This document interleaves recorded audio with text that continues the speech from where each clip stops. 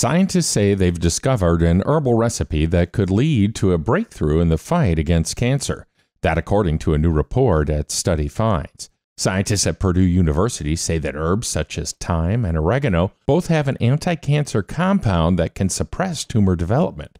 In fact, the key to unlocking the power of these plants is to amplify the amount of the compound created and use it in drug development. Natalia Dudarevea, a professor of biochemistry in Purdue's College of Agriculture, says, quote, "These plants contain important compounds, but the amount is very low and extraction won't be enough. By understanding how these compounds are formed, we open a path to engineering plants with higher levels of them or to synthesizing the compounds in microorganisms for medical use." Dudarevea says advancements in the field of plant science right now have made research faster and less expensive. She also says current technology provides much more insight.